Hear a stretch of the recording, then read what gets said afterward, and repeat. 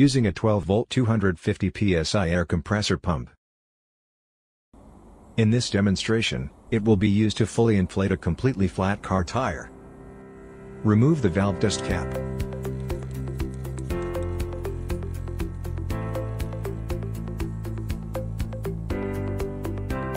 Push the connector onto the valve and rotate the locking lever 90 degrees.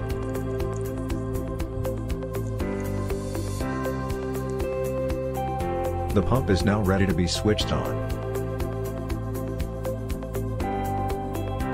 Fit the plug into the 12-volt socket or cigarette lighter adapter. This will start the pump.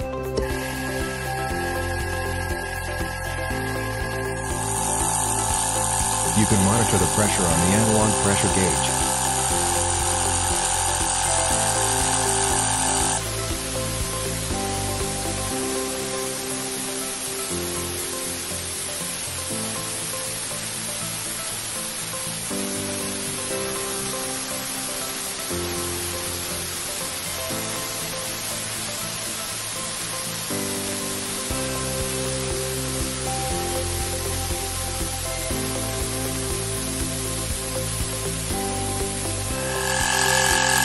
When the tire reaches the desired pressure, remove the plug to stop the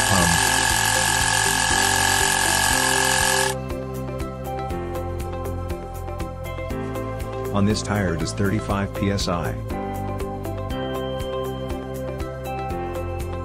You can now disconnect the pump from the tire. Open the locking lever and quickly pull the connector from the valve.